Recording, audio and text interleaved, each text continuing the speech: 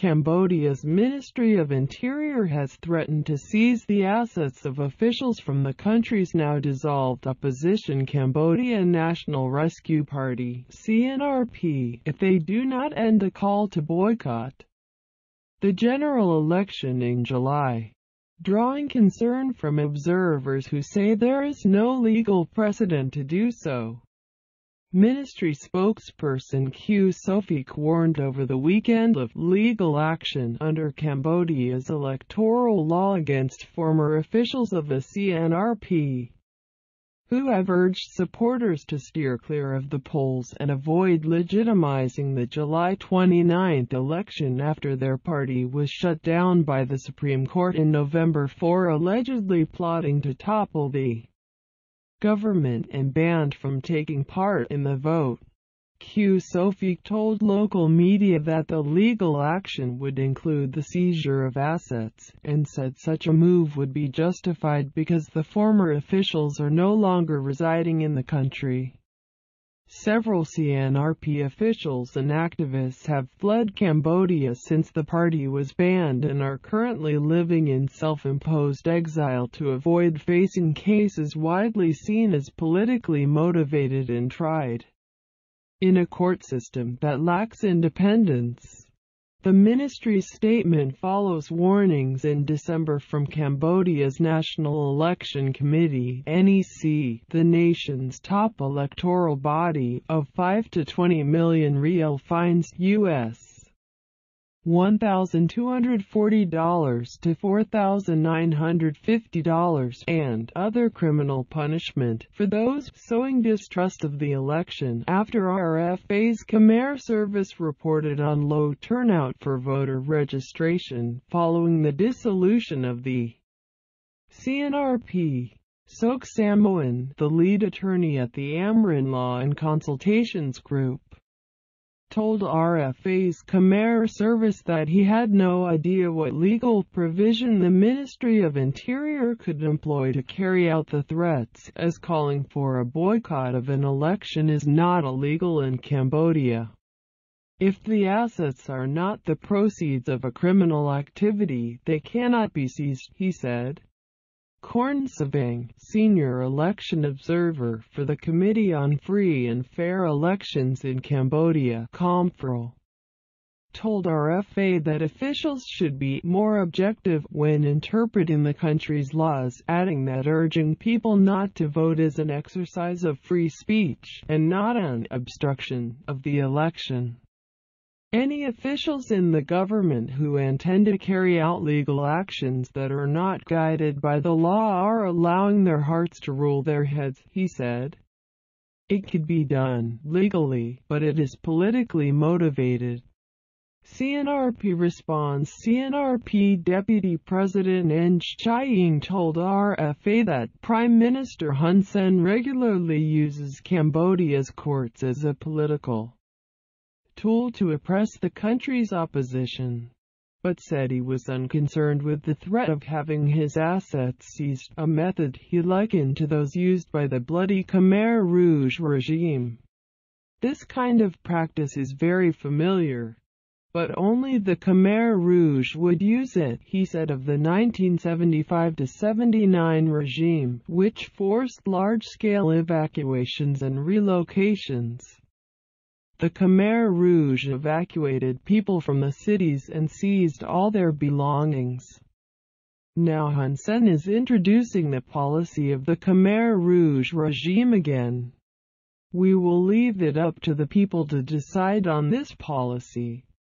Former CNRP President Sam Rainsy, who is living in self-imposed exile to avoid conviction seen as politically motivated, told supporters in Vancouver, Canada, on Sunday that he was undeterred by government threats in response to his call for an election boycott, and urged them to tell their family members in Cambodia to stay away from the ballot boxes in July.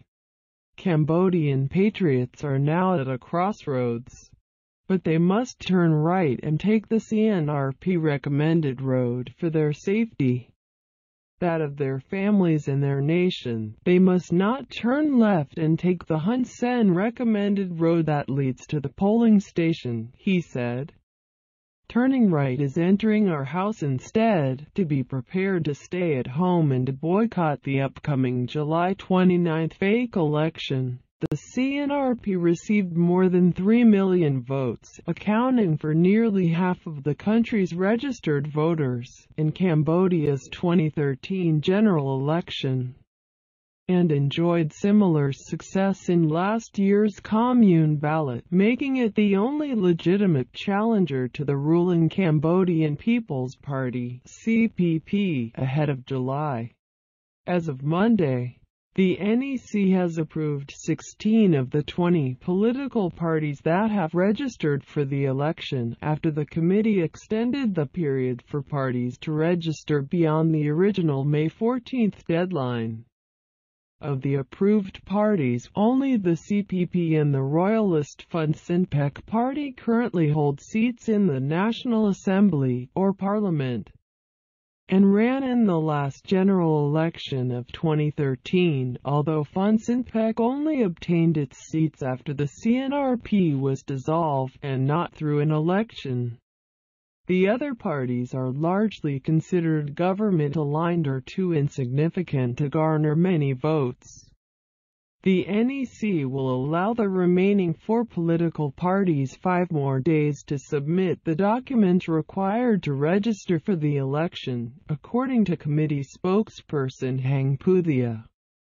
Lèse-majesté law. Meanwhile, Cambodia's newly adopted lèse-majesté law claimed its second victim on Sunday, when authorities arrested 70-year-old barber and the CNRP's former executive director of Siem Reap Province Ban Samphy at his home in the Kampong Kdey commune's Punlu Praya Phos village, in the province's Chy Krang district. The law, which was unanimously adopted by the CPP-dominated National Assembly in mid-February, allows prosecutors to bring a criminal lawsuit on behalf of the monarchy against anyone deemed to have insulted the royal family, a charge that carries a punishment of between 1 and 5 years in prison and a fine of between US $500 and $2,500. A week earlier, Ban Samphy had shared a post by Facebook user Khmer Thatcher of a photo of King Norodom Sihamoni in his car and a video of a group of villagers protesting over being displaced by the controversial Lower Sesan 2 Deca-meters project, with a caption that read, "This is the result of the leadership of Hun Sen, the terrorist, and the fake king," to his personal Facebook account. The former CNRP official has been placed under court supervision and is being detained in Siem Reap prison. No date has been set for his trial.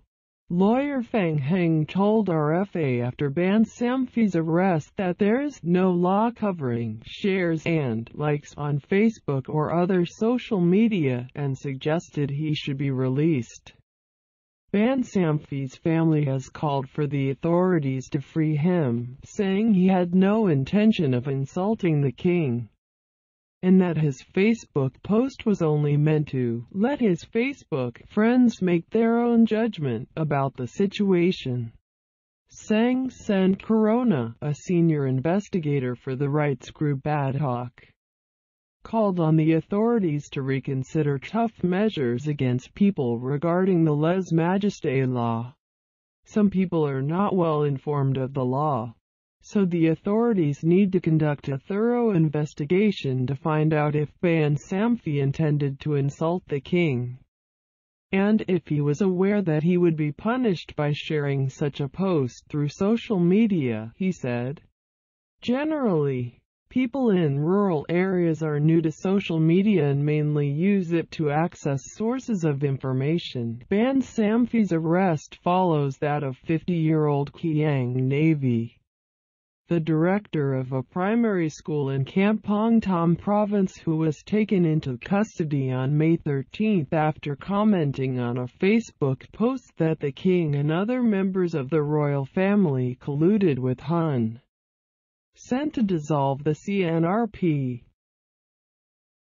Thank you for listening to my channel. Please subscribe for get hot news in the world.